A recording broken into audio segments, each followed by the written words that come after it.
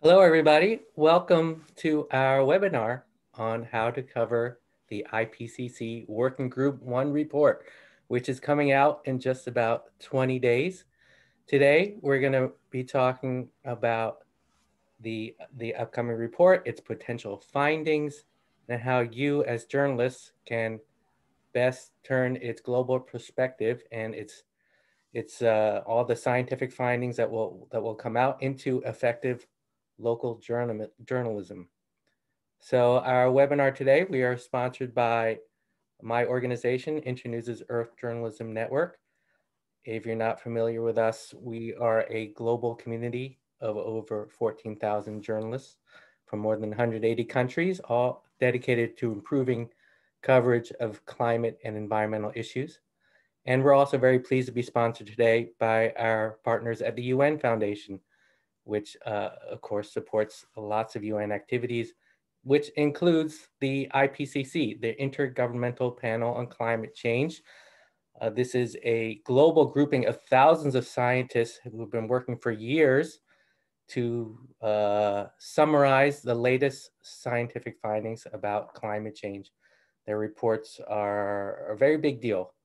And the sixth assessment report from the IPCC, the Working Group I report for the sixth assessment is coming out on August 9th. So mark that down in your calendars, please. It's going to be a big news event, and it's a chance for you to produce a lot more coverage about climate change and how it can potentially affect all of us. We're very pleased to be joined here today by several colleagues from the IPCC, starting off with Jonathan Lin, the Head of Communications and Media Relations at IPCC. Thank you, Jonathan. And we also have Jose Manuel Gutierrez, a research professor, a co-lead author, and the developer of the Interactive Atlas. This is a new tool that the IPCC is launching to help explain some of the scientific findings, and it should be pretty cool. So we're looking forward to learning more about that. And finally, we have Imelda Abano, my friend and colleague from the Earth Journalism Network. She is the content coordinator for the Philippines and the Pacific, and a very distinguished journalist in her own right. She's covered many reports, many climate summits, and we're very pleased. Thank you, all of you, for joining us today. Before I turn it over to the speakers, a brief note about how this webinar will work. They'll each present for roughly the first half hour of the webinar. During that time, we strongly encourage you to ask questions. You can write your questions into the Q&A feature. You'll find that at the bottom of your screen. You'll see a Q&A button down there. You click on that to enter your questions. Please don't use the chat to write your questions. You can use the chat for other communications, but if you want to ask questions of the panelists, you can write your questions in the Q&A feature. We will curate them and do our best to represent them to the panelists. We do expect to have plenty of time to ask and to pose questions to the panelists and hear their responses. So we do encourage you to ask away. So I think without further ado, it may be time to turn over the speakers. I will mention one more thing. EJN and the UN Foundation, we are hoping to hold another webinar after the report's launch. So as I mentioned, the report is expected to be launched on August 9th. We are hoping to hold another webinar that will do a deeper dive into the findings of the Working Group I report on August 12th. So that's a tentative date for now, but we'll be putting out announcements about that hopefully soon. And just a final note, maybe by way of introduction, although Jonathan may be explaining this, I won't steal too much of his thunder, but Working Group I is about the physical scientific basis for climate change and the latest science about climate change. There are, of course, Working Groups 2 and 3. They will have their own reports. Those are expected to come out early next year. Well, we can talk about that later.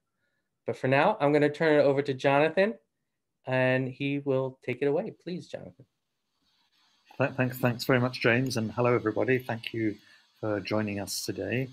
I'm going to take you through a little bit of background about what the IPCC is, and then talk in some detail about the report that's coming and what you can look out for in that. And as James said, there'll be plenty of time for questions afterwards. So let me put this up, and yeah. So.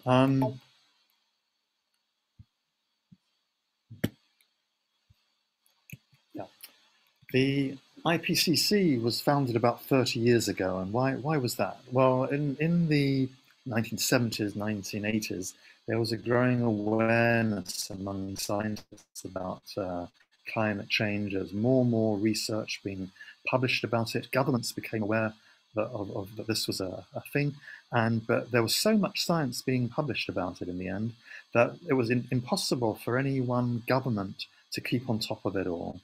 And especially when there were different approaches and emphases in the research. So two bits of the United Nations, the World Meteorological Organization and the UN Environment Programme, came together to set up the IPCC in 1988. And our job is to look at all the research that's being published every year, the thousands and thousands of papers that are being published to do with climate change, and then say, okay, this is what we know. This is where the scientists agree. This is the state of knowledge. This is what we know. This is what we don't know. This is where scientists disagree. This is where more research needs to be done. And we do this primarily for governments, for policymakers, to help them deal with the problem of climate change and to give them this scientific input into their policymaking.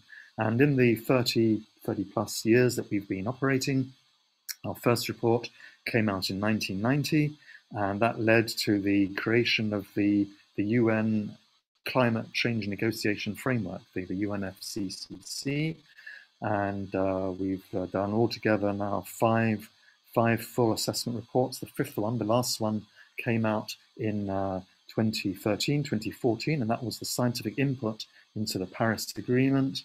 And now we're just about to release the first part of the sixth assessment report.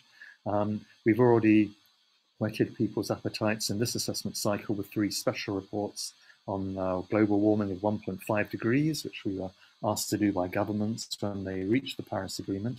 They wanted more understanding of what 1.5 degrees meant.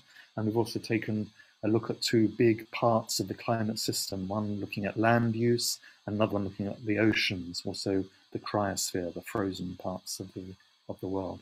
So, and as I say, we're now working on the 6th assessment report, which will roll out in 4 installments, starting over the next 16 months or so, starting in a couple of weeks. And we're actually just going back to this one, just to emphasize the IPCC doesn't do original research. So our job is not to do research, it's to look at all the other research that people are producing, the research, the data, the observations, and to assess that.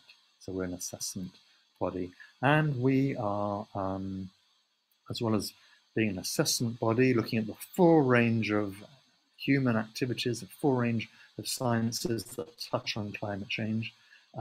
We also are neutral. We don't tell governments, we don't tell people what they should be doing about climate change. We lay out the scientific evidence, we give them options, we look at the implications of those options, but it's up to the policymakers, the governments, to decide what they want to do with it. And for our work after the 4th assessment report in 2007, we shared the Nobel Peace Prize, and that was a kind of recognition. I think that's when climate change really got on the map for most people. Just a little word about our structure. So we bring together 2 very important communities. We bring together the science community and the policy community, governments. That's what makes IPCC reports so powerful, because they're endorsed not just by the scientists, the scientific community, but also all the world's governments stand behind them as well. And the governments are, they form the panel, the Intergovernmental Panel. They send delegates to that, which sets our business, decides our budget, decides what reports we're going to do. Then they elect a bureau which convenes scientists to prepare those reports, and then we throw those reports out to review by other experts, but also by governments. And then in the final stage, and this is what we're going to start next Monday, we have an approval session where the governments work together with the scientists to finalize the summary for policymakers of the report. So it's a dialogue between the governments that want the report and they're going to be working with it, and the scientists who have prepared the report for them. What have we done so far in the cycle? I mentioned the three special reports we've already produced in 2018, 2019. We also updated our methodologies, which are the ways that governments use to estimate their greenhouse gas emissions and removals, very important for the international agreements. We were including work on climate change in cities in all our reports in this cycle, ahead of a special report on cities in the next cycle. And we are now about to finalize the Working Group I report. And as James said, that deals with the physical science basis of climate change. So is the climate changing? How do we know? What's the evidence for that? What's causing it? What do we project is going to happen next? Well, the answer, not to give any secrets away, is that yes, it is changing, and it's due to human activity, basically emissions of greenhouse gases because of human activities.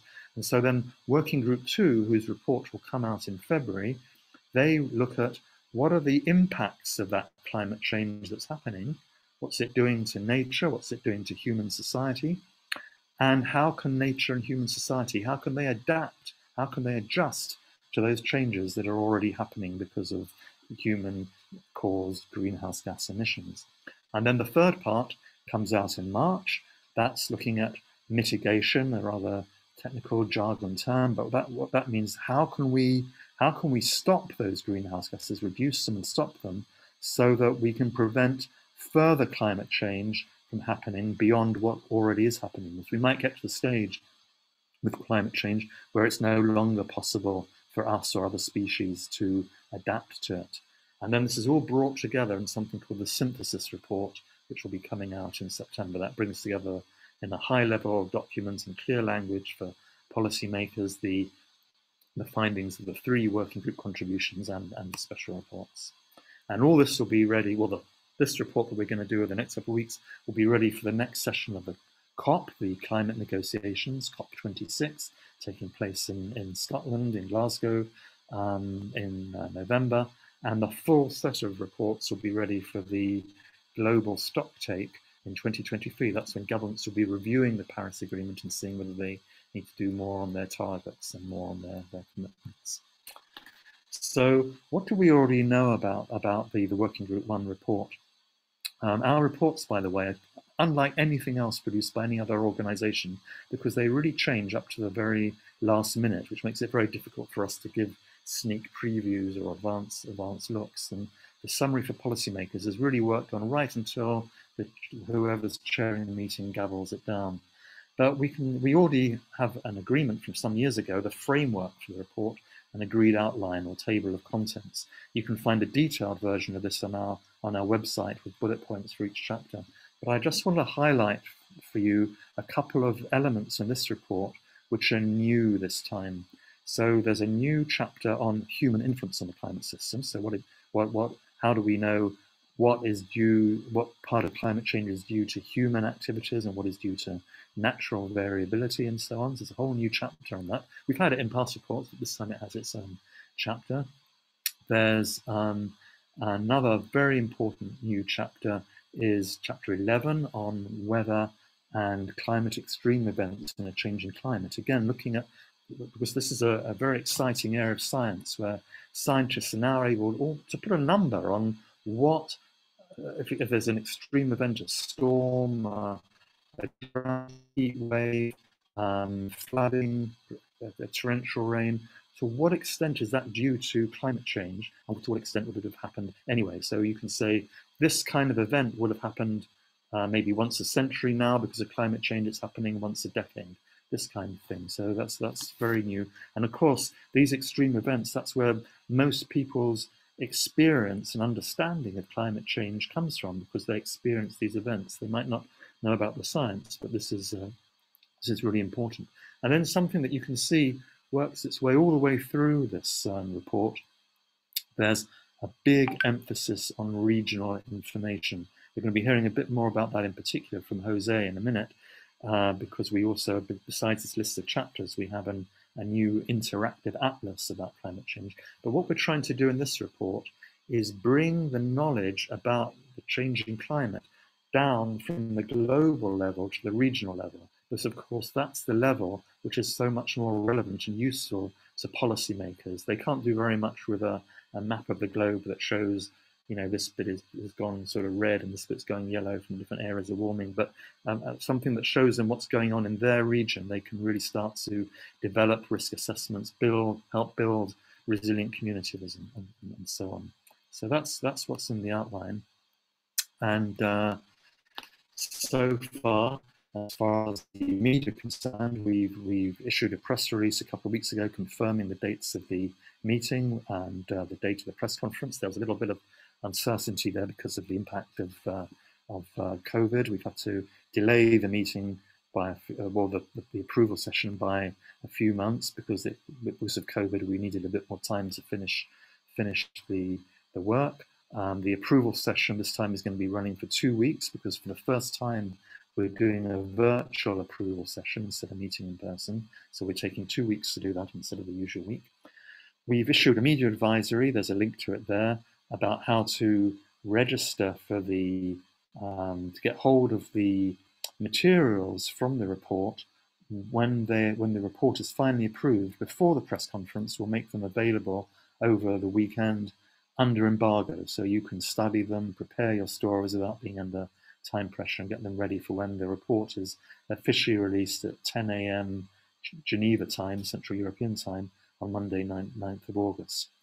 That advisory also gives you information about attending the opening ceremony, which starts next Monday at 11 o'clock Geneva time. There's speeches by VIPs kicking off the meeting, and also how to attend the press conference, which will be on the 9th of August.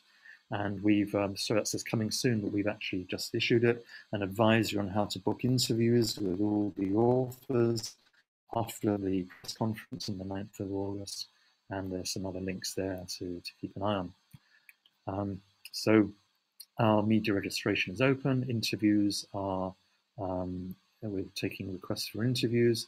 There's also, in the second part of this slide, you can see a link to a brochure we published about the sixth assessment report, which gives you all the background, including some statistical information like the number of authors, the number of comments received on the report, and so on. That's actually information for all 3 working groups, and there's a link to a video we've prepared. So as I said, when the report is gavelled down, which the meeting's supposed to finish on Friday, 6th of August, in my experience, IPCC approval sessions always overrun a bit, so we probably go on into Saturday. But once the meeting is finished, we will make a press release available, the summary for policymakers, which they'll have been working on for the past two weeks, and some other materials available under embargo for you to work on, prepare your stories, which you can then release at the press conference on August the 9th, which will start off with a video trailer, then have a detailed presentation by the co-chairs of Working Group I, and let's say following up with interviews. And that embargo package, it's going to include the press release in English. By the time we get to the press conference on Monday the 9th, we'll have the press release translated into all the official UN languages, French, Spanish, Chinese, Arabic, and Russian as well. But in the embargo package, it will be there in English. You'll have the summary for policymakers, headline statements, graphics from the summary for policymakers. They're also going to provide you with FAQs, which will be great for story ideas and just generally explaining things. And also another first for us, regional fact sheets, giving you information about how climate change is affecting different regions. We'll have about 11 or 12 of them at that point, we'll be adding to them in the subsequent weeks and months. And also for those of you who have who know how to work with data or have colleagues doing data journalism, we are hoping to release the data in spreadsheets that go behind the summary for policymaker figures, so that you can prepare your own figures based on the data used in the IPCC report. So you can sign up for that under embargo, but you must promise not to publish anything until 10 o'clock Geneva time on the Monday. The other thing that will be hopefully in that embargo package will be a link to the interactive atlas, which Jose is going to tell you about. So there's just a picture of me and my colleagues in the IPCC communications team. We're a very, very small team, but we work very hard, so we get all this stuff to you.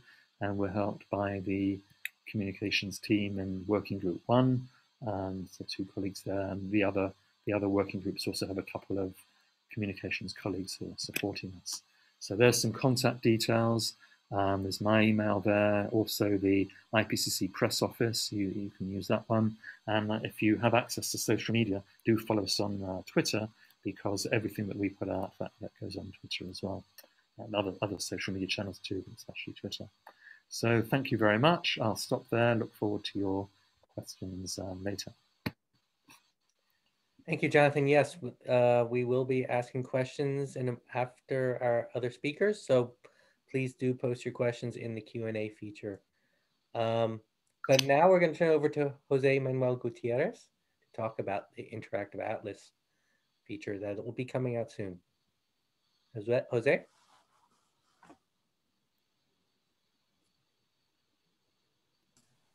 Yeah. Hi, can you hear me? Yes. Okay. So, hello, everybody. My name is Jose Manuel Gutierrez. I'm coordinating lead author of the Atlas Annex.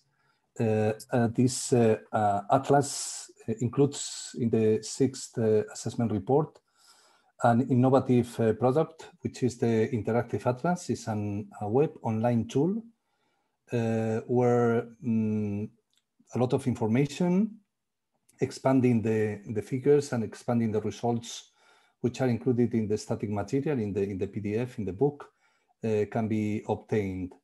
So this Interactive Atlas has been developed by the IPCC Working Group I Atlas team. It's around 20 people, plus a number of contributing authors. So I acknowledge the work done by all of them. And I include in the slides my email, so you can contact me directly. And I want also to acknowledge Preditia, which was the company doing the technical development. So this is the landing page of the Interactive Atlas, and it includes 2 main components. The first one is the regional information component, is the icon that you have on the bottom left. This allows exploring observational and climate model data, projections for the future, for instance, including data from global CMIP6, is the latest intercomparison project, but also regional Cordex data sets for a number of atmospheric and oceanic variables. So the Interactive Atlas includes information on surface temperature, on precipitation, on snowfall, also on wind, and for the ocean is to sea surface temperature, pH, sea ice, and so on. So it includes a variety of variables, all linked to the assessment done in the chapter. So the Interactive Atlas is not an independent tool. It is linked to the assessment done in the different chapters, in the technical summary and in the summary for policymakers. And besides the basic variables, it also allows to explore extreme indexes, which are used in chapter 11, as was mentioned by Jonathan in the previous talk. So we have indexes for extreme precipitation, heat waves, extreme temperature, and so on. So this is the visual appealing tool. I will show a screenshot in a minute. But we have another element. We which is the regional synthesis component. This is confidential. I can't show you any information there because it allows you to explore the assessment information, so the final messages produced by the IPCC, by the 6th assessment report, about regional changes for a number of what is so-called climatic impact drivers. So it's like indexes affecting or producing impacts in different sectors. So this is the handshaking between the Working Group 1, which is physics, and Working Group 2, which is impacts. So we provide assessment on physical variables, but also on indexes which are more linked to the impacts. This is what we call the climatic impact drivers. So that component supports the regional assessment done in the technical summary, and in particular in the summary for policymaker. So that would be, for instance, allow to expand on the figures which you will be checking on the summary for policymakers. And then in the documentation, the third main block, we include user guidance, videos, focusing very much on videos, but we include information on reproducibility as well. And that's been a major focus of this assessment cycle, because since in particular for the interactive atlas, because since we are providing data which is just produced from data, applying a pipeline of different post-processing steps, we wanted to have all the steps publicly available, well documented, so anyone can reproduce the same information that we have done just by checking that information. So everything is public, is freely available, and is reproducible. So even if there is some problem, some bug, so that will be there. So everything is open. That the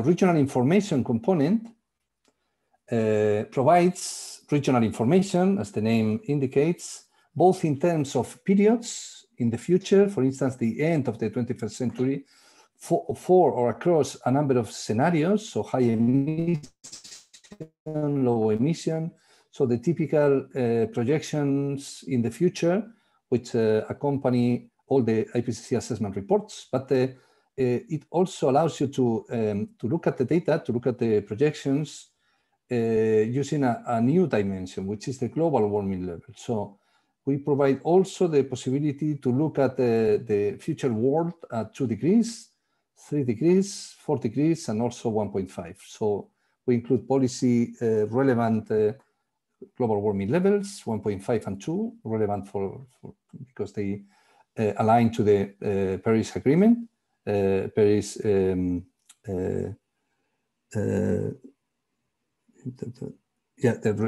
regulation, and also more extreme scenarios, just to have high impact, low likelihood information. So the typical information that you can get from the interactive atlas is in the form of global maps. So this, what you have on the left is a screenshot. So you can choose the data set, global or regional, the variable, the period or global warming level, and also the season. Yeah, so you can customize the season of interest for your region.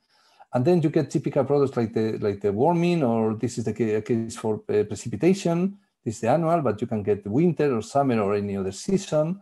And also this another variable, this is sea level rise. So all that kind of maps can be produced and customized with the interactive atlas. And on the top of that, the interactive atlas also allows regional analysis. So by clicking on a particular region, for instance, the Mediterranean, the interactive atlas provides aggregated regional information in a number of visuals. So by default is the time series. So those are the typical plots with the time series, all models into the future. And but there are also information in the form of more modern visuals like the climate stripes. I guess you are all familiar with that. Or this is, for instance, the annual cycle change. So you can see that in summer or in winter, the climate change signal would be stronger or weaker. And also summary information in the form of tables and the scatter plots of precipitation versus temperature. And all that referring to the particular region of interest selected among a number of predefined regions, which you have on the right. So this is the updated reference regions, which are underpinning the assessment done in the Working Group 1/6 assessment report. So this is the regions where the information can be aggregated and the assessment can be obtained. They are not the only ones where you can get information. There are also, for instance, information for major river basins, information for monsoon regions, for continental regions. This is in support of Working Group 2 because they use those particular continental regions. But we have limited granularity. We don't allow to obtain regional information, aggregated information for customized regions or for countries, because this is not the remit of the Working Group 1 report. So we rely on regions where the regional information makes sense and can be obtained reliably, and the links to the literature and links to the minimum skillful scale for the models. So just the final slide about reproducibility and reusability. All the information which is used in the interactive atlas, for instance, the reference regions or the reference grids, all the data sources, all that is being included in a GitHub repository, which will include all the information which is needed to get exactly the same figures or to obtain or expand and reduce this information. And that would be also publicly available. And all that includes also the scripts and notebooks where you can find the particular code used for the different pieces of the analysis. And all that is done using open community tools. So this all open to the community. And I think that's it. In the interest of time, I think I will stop here. Thank you very much. Thank you, Jose. Thank you very much. It looks like a great tool, something I hope many of us will play around with to further our stories. But before asking questions, we're gonna turn it over now to Imelda Abano from the Philippines. Thank you, for staying up so late to join us, Imelda, and please take it away. Thank you, James. Can you hear me very well? Okay. Well, as we know, climate change will become a top theme of media coverage around the world in the latter half of this year. Can I have the slide from? Okay. Thanks, Stefano. Okay, next slide, please. Well, with the first part of the IPCC 6 assessment report, or what we call the AR6, we're expected to publish next month, or of every newsroom, media outlets, and journalists will be expected to report on this comprehensive stock taking of what we know about how climate change could hit humanity and what can we do to keep global heating below 1.5 degrees. As such, it will shape global policy, as we know, policy discussions around the pivotal COP26 in Glasgow and beyond. Okay, next slide. And of course, it's good that we have with us Jonathan, who explained its importance and who would help and urge journalists to pay attention to the forthcoming world's most, I say, most important scientific or science report. And of course, Jose, who also shared his insights earlier and navigated us a bit on how to use the atlas. Anyway, in my presentation, I would simply discuss the journalism insights on how to best cover the launch and the report itself of the 6 IPCC report, just like the past important scientific reports. Well, I've covered IPCC reports since I think 2007 with the 4th assessment report. And post-Kyoto, that's a post-Kyoto agreement, to the 5th assessment report finalized between, I think, 2013 and 2014, which provides scientific input into the Paris Agreement.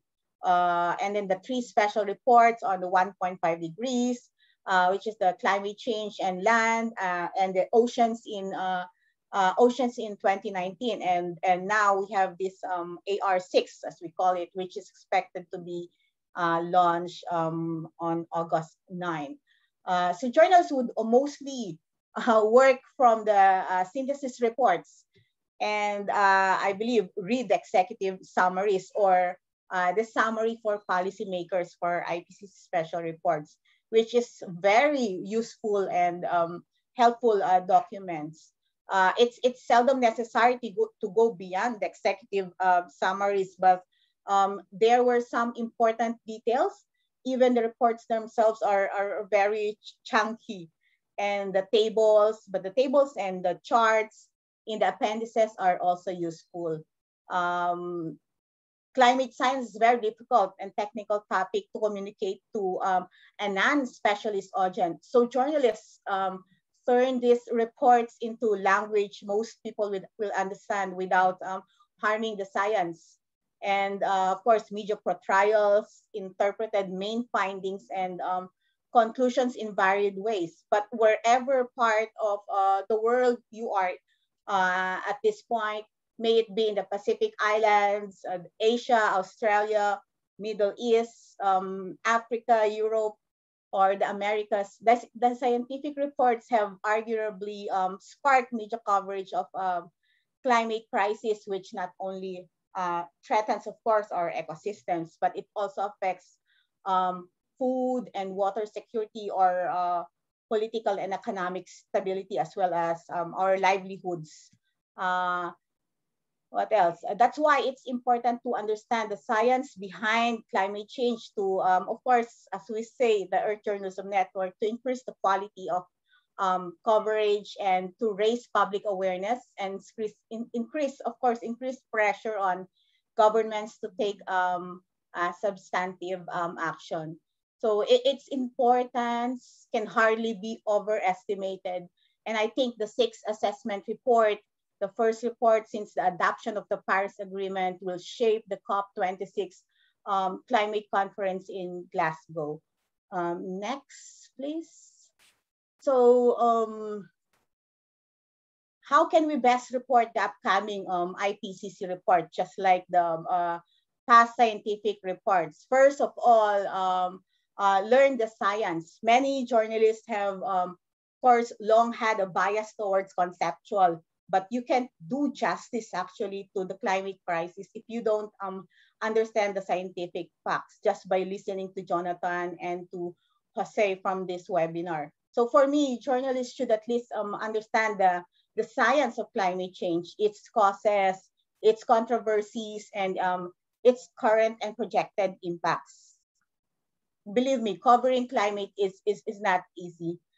So journalists in ways their audiences can understand will find they have many more opportunities to tell the stories.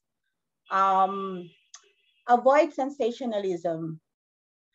Just as journalists should take care when interpreting the results of scientific report, they should go to great lengths to avoid sensationalism in their reporting. I think while it is, of course, important to draw the appropriate linkages between climate change, for instance, and extreme weather, it is unwise to attribute any single event to global warming, for instance. And the AR6 is important to help us describe which extreme events and living conditions hundreds of millions of people in the most vulnerable countries are to be facing from the Philippines, where I am now, to Brazil, India, or to Nigeria. Of course, from global to local. For a long time, journalists have been pressed to find local angle to their stories. Such examples are interactive maps on how, for instance, Asian cities will be affected by sea level rise. And of course, thanks to Jose for giving us a glimpse on how to best use the atlas in our reporting, and we're looking forward to that. And of course, we need to report what is relevant to our countries, to our people or communities around us. Okay, next.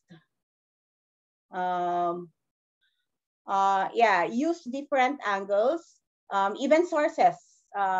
Remember that climate change is not just an environment or science story. It's also political, business, sports, human rights, energy, and technology stories. So look into all these different angles and pitch them to maybe to different editors, anchoring on the assessment report, especially expanding the initial findings of the AR6 of the UN climate talks and using different angles.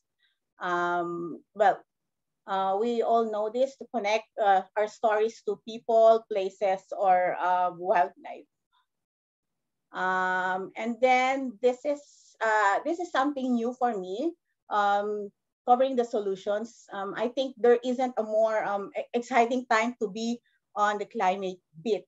And that maybe sound strange considering how much suffering lies in store from the impacts that are already locked in. So journalists have a harder time with solutions to a problem. And now that with climate change, I think the solution is a critical part of the story. It's just keeping faith with the basic mandate of news to provide an objective, accurate, and I think useful description of the world in which we live. And there's the access to IPCC resources, where we have Jonathan here and Jose, and of course the communication team. And then there are many helpful resources from the United Nations Framework Convention on Climate Change, reporting tips from reputable news or media development organizations like the Earth Journalism Network. So just like what Jonathan said, register and be credited to access materials before the actual date of release of the report, to access the press conference, of course. And of course, do visit the earthjournalism.net and access its vast resources to strengthen your skills on reporting climate change and other environmental issues. Do I still have a slide? Okay, and lastly, since I mentioned EJN, we aim to bring this year about 20 journalists from developing countries to report in person at COP26 in Glasgow under our CCMP program. So we will not only cover the international climate negotiations, but to also help journalists gain more knowledge in understanding actions countries are taking or not taking to address climate change impacts, and enhance their skills in reporting scientific reports such as the sixth assessment report as they apply it to their local audiences. Anyway, I know James will expound a bit about CCMP later on. So thank you for this opportunity. Thank you, Imelda. Great stuff there. And yes, as Imelda says, I mean, this is a big story. This is, we at the Earth Journalism Network, we believe this is going to be the biggest story of the century. So take the time to understand the science, look at the report, especially the executive summary, the summary for policymakers. That's what it's there for, and you can make a career essentially out of this, because it's such a big story. It's going to affect all of humanity, all of society, and the world around us. So this is a great opportunity to learn more about it and how to report on it. So now we're gonna ask some questions of our panelists. And just a reminder, if you have questions, please put them in the Q&A feature. Don't be shy.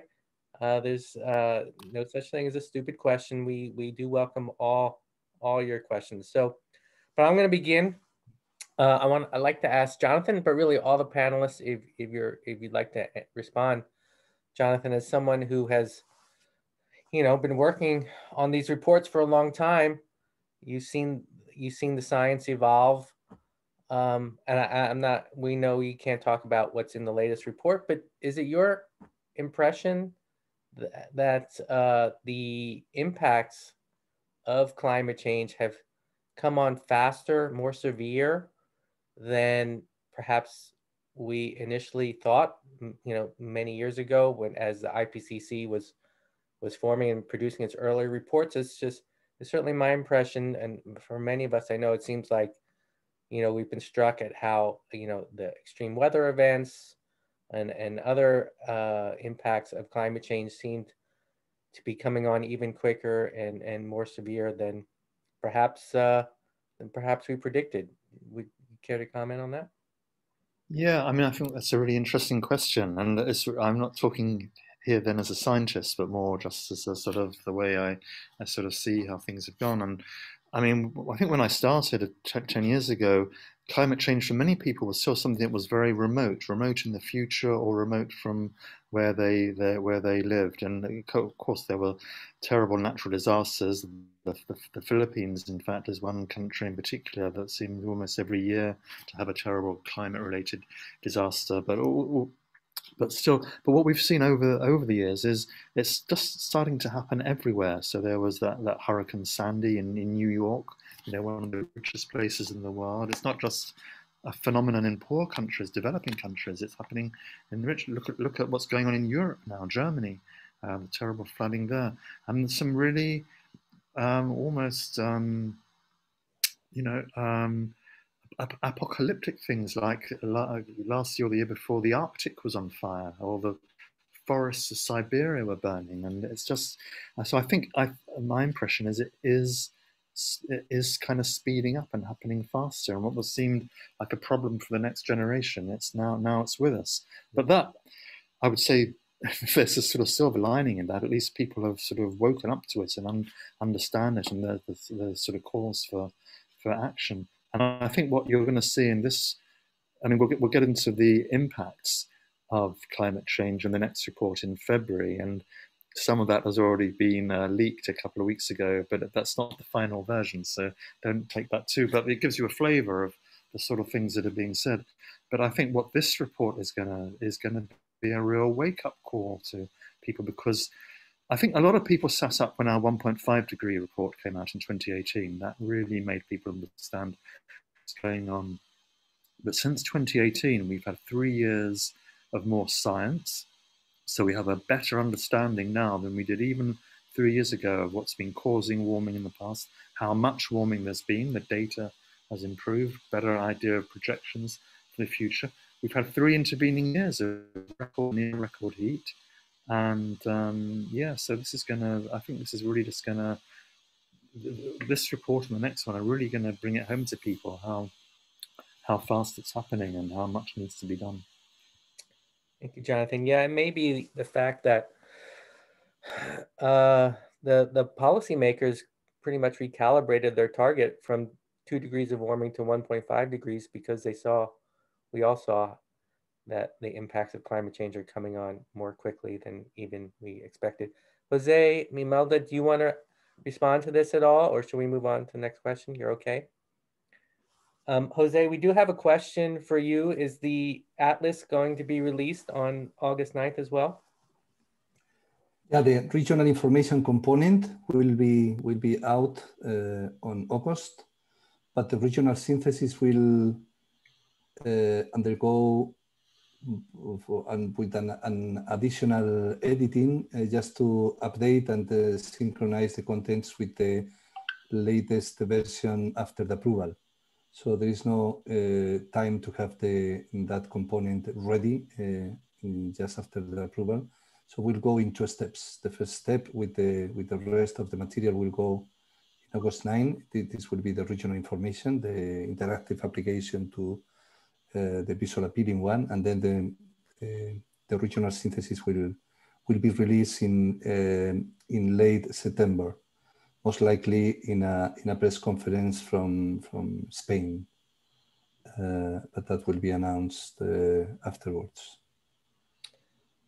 So there's a question from Joydeep Gupta about kind of the level of specificity we can get down to in the report on the regions. It looked like, Jose, from your representation, that it's not quite at the country level, but rather the world is being divided into regions to talk about science. Is that correct? And can you talk about, maybe you and Jonathan talk about the level of specificity for regional analysis? Yeah, actually, when we had the scoping conference for the Atlas was intended to be static, to be maps.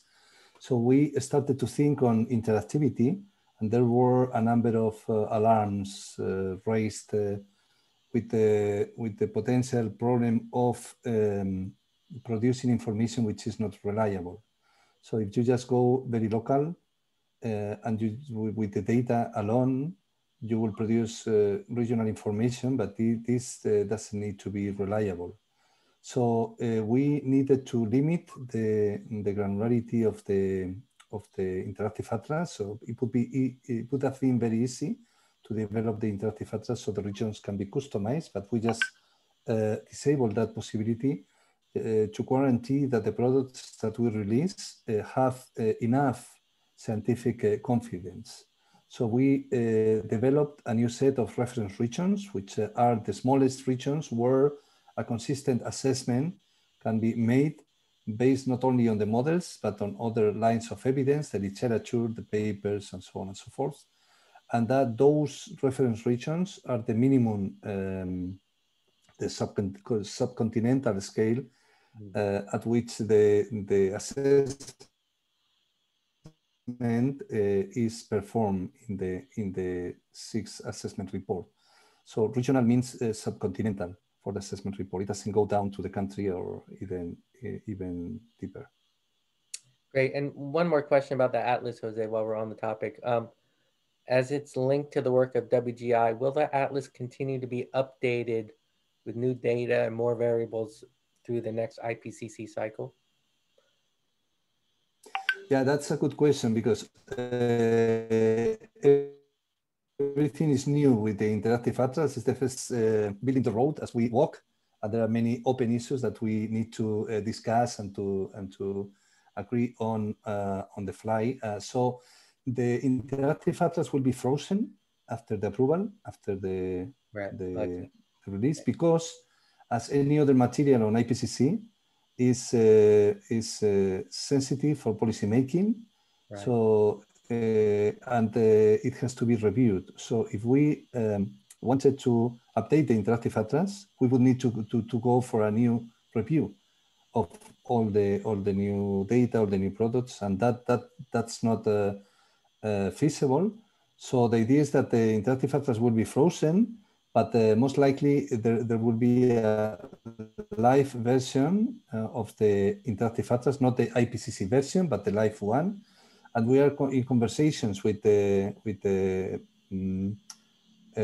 organizations to support this work, to host the live interactive atlas. So most likely there will be a live version, so that could pave the way for the next cycle. So the next atlas team will have some resources to build from, and they will need to start from scratch, as we did for this first release.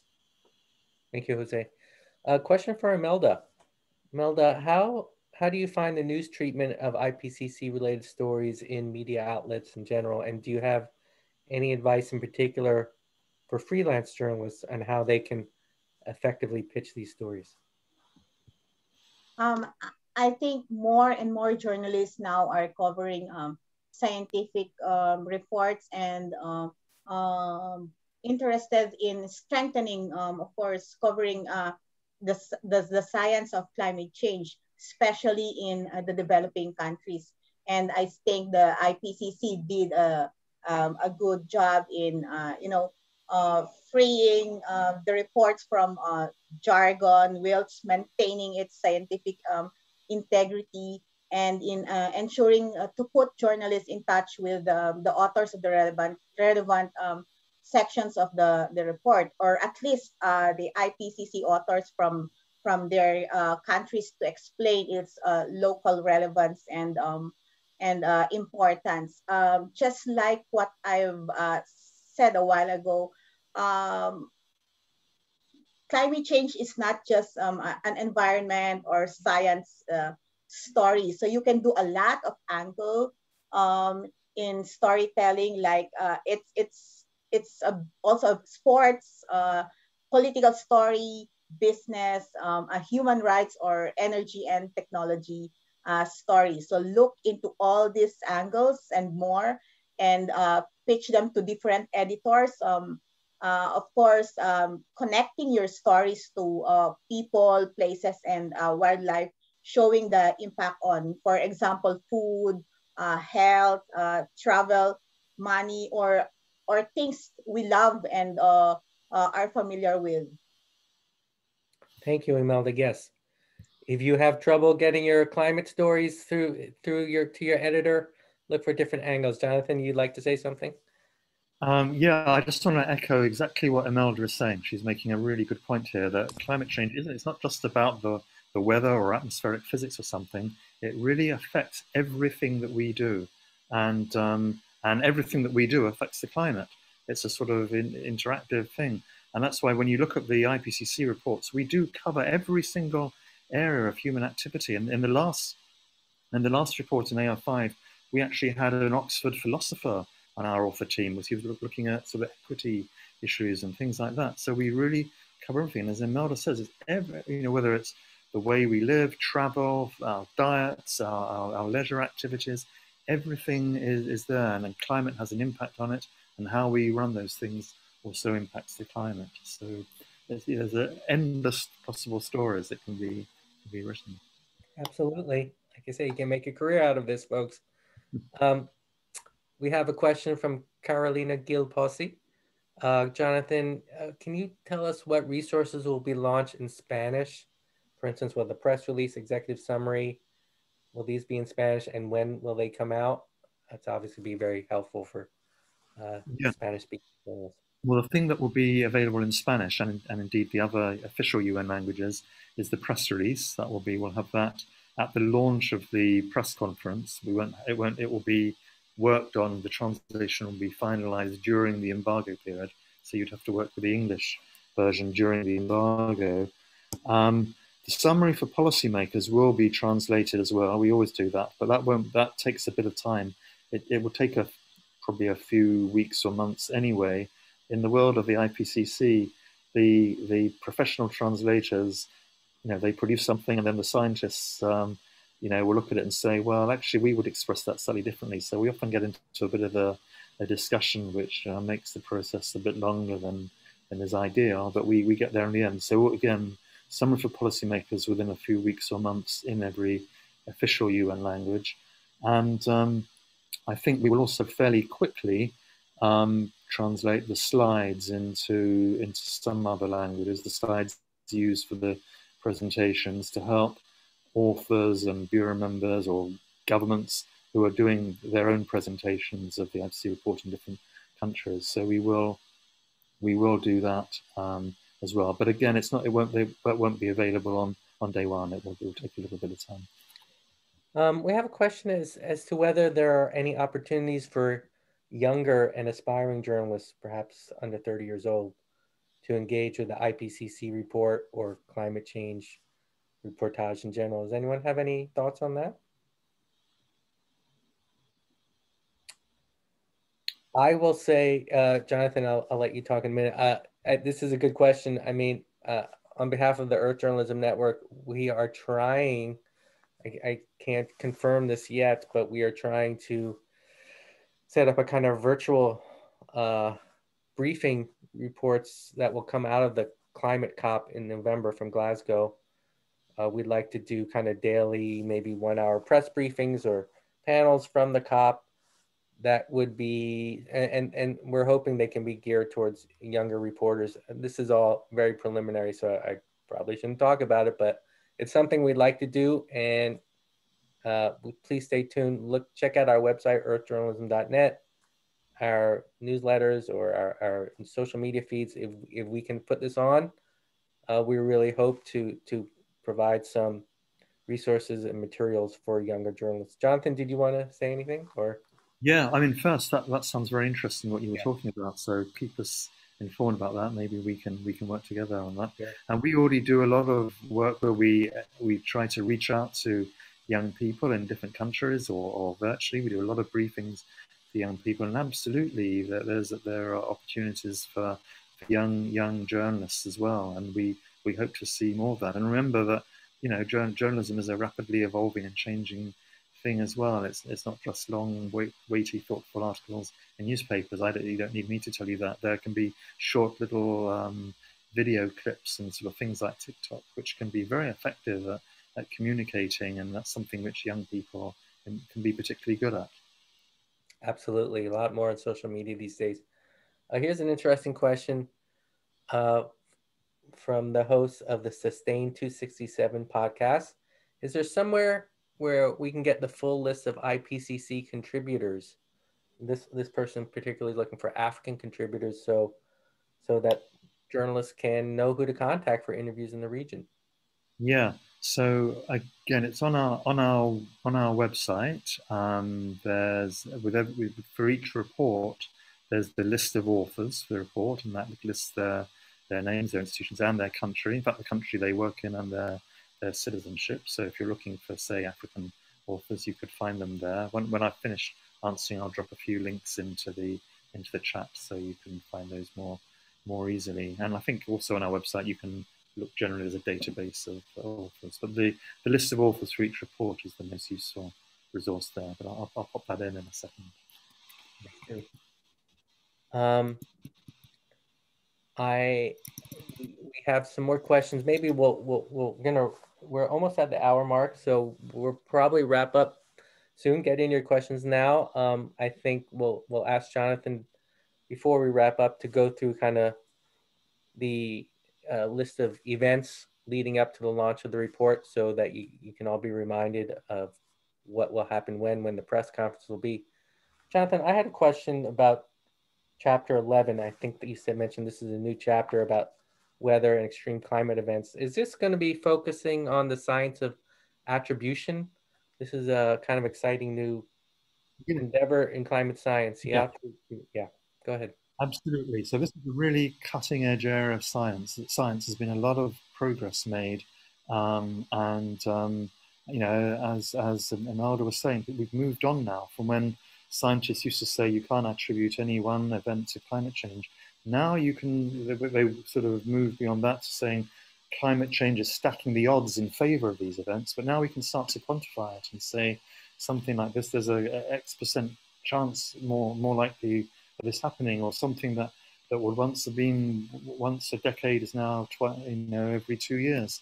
So and not only is that science more precise, the growing certainty, it's a lot faster as well. So in the past, it took quite some time for the scientists to come to understanding that. Now they can get there within days or within weeks, and sometimes even days. So it's a very it's an exciting area of science, and one that really everyone relates to. Yeah, and really important for journalists too, because it can make your stories much more kind of hard hitting when you can say more definitively with scientific support that these events are being caused to a certain extent, to a certain percentage, by climate change. So I'm a bit worried we may have lost Jonathan. Jonathan, you still there? He may have some bandwidth issues, but we'll carry on here. We're actually gonna wrap up pretty soon, but Imelda, Jose, do you have any final comments you'd like to say before we close? Melody, you want to start? Yeah, James, I just want to tell journalists that it's really important to understand the science behind climate change, of course, to increase the quality of our coverage and at the same time raise public awareness and increase pressure on governments to take substantive action. Thank you, Imelda. Jose, any final words? Yeah, I would just say that there is a lot of information regarding regions, a lot of regional information in the assessment report, and we've been doing a lot of work in order to distill all that information and prepare those regional fact sheets that Jonathan was mentioning as part of the embargo material, just to present the main findings in different regions at the continental level, in order to facilitate a bit this digestion of all the information. So I would encourage all journalists to go there and check that information. I hope we will be able to finalize by the embargo date. We are just with the final, it's the final work in many open fronts. Is a lot of work, but I would advise them to go there and start looking at the regional fact sheets. That's a good material. Thank you, Jose. That the regional information will be so helpful again to journalists who are always looking to turn these global issues into local stories. Yeah. I think we'll turn it over to Jonathan for a final wrap up. Maybe Jonathan, you could just briefly go over one more time the sequence of events leading up to the launch of the report. Excuse me, especially when information will become available and when it will be embargoed until, please. And this is a question from Neil Kamal. Jonathan, Yeah, there you go. Yeah, look on our website or in the slides. There was a link to it, to the media advisory, which tells you how to register for the to get the embargoed materials and to follow the opening ceremony and the press conference. We'll be issuing another little media advisory in a couple of days, giving you the link for the. I think it'll be on probably be on our YouTube channel, but giving you the link for the opening ceremony. That's on coming Monday when the meeting starts, and that will be speeches by VIPs, the chair of the IPCC, the heads of the WMO and UNEP and the UNFCCC. So it gives you already some material to kick the story off with. Then also look for the media advisory and book your interviews for after the press conference. And then if you've registered for the embargoed materials, we don't know for sure when the meeting ends, but sometime late on Friday, 6th of August, or probably will run into the weekend, sometime on Saturday. If you've registered, you'll get the links to the press release in English and the summary for policymakers and the other materials we discussed, so you can start to prepare your stories there. And then the press conference will be on Monday, the 9th of August at 10 o'clock. So the opening ceremony is at 11 o'clock Geneva time. The press conference is at 10 o'clock. You'll better again follow the press conference anyway on YouTube and Facebook, but we'll issue an advisory with the links to that. But if you want to ask questions, there'll be details of how you can interact with that. And then after the press conference, which lasts about an hour or so, there'll be an opportunity to have interviews with the authors. So you can already request those now. We'll start to process those next week. You can choose. We have a list of all the authors there and their nationality and their languages and their specializations. So you can choose, request an interview with a particular author, or you can express an interest in an author with a particular area of expertise or language or region, and we'll match you up with those. And then for sure in the coming weeks and months, there'll be more coming out about this as we present the report, and we'll be doing a lot when we get to COP26, whether that's in person or virtual, we'll be doing a lot of detailed presentations of the reports then as well, to basically also to support the negotiators who will be working closely with the report in their negotiations. So that's it. Thank you, Jonathan. Thank you for that summary. We'll be seeing a lot more of you, I think, in the coming weeks. And thanks to all our panelists, Imelda, Jose as well, for sharing all this information. A couple of final announcements. Just remember, as you've seen in the chat, if you want to travel to Glasgow to cover the COP, we think there's going to be in-person coverage of it. You can apply for a fellowship from the Earth Journalism Network. Look on our website, earthjournalism.net. We have Climate Change Media Partnership fellowships available. You have to apply before the end of the month. And a special thanks also to our colleagues at the UN Foundation for supporting this webinar. And look out for the next webinar, which will be held most likely on August 12th, a few days after the release of the report. It'll be a chance to ask questions to some of the authors we hope to have speaking at the webinar, and to dive more deeply into the information, to ask questions that you might not have been able to find answers to just by looking through the report. So thank you again to all of you for joining us today. It's exciting days as we expect to hear a lot more about the scientific basis of climate change. And stay tuned and keep on reporting. Thank you, everybody. Take care. Thank you. Bye-bye. Bye. Bye. Bye.